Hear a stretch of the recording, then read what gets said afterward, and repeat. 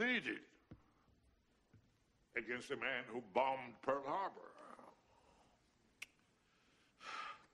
Look at his face, the prosecutor said, presuming that you will see an enemy there. He's counting on you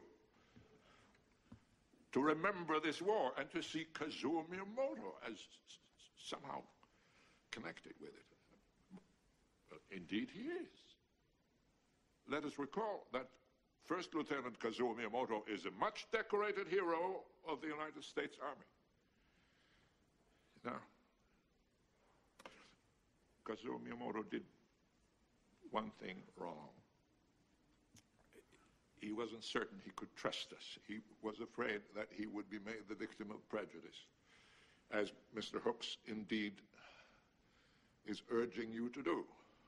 And there's reason in his uncertainty. Why? Well, we sent him and his wife and thousands of Americans to concentration camps. They lost their homes, their belongings, everything. Should we now be unforgiving of his mistrust?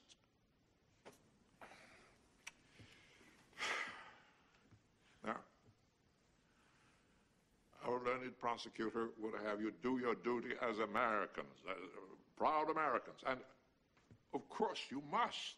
And if you do, Kazuo Miyamoto has nothing to fear, because this great country is supposed to be founded on a set of principles of fairness, of equality, and justice. And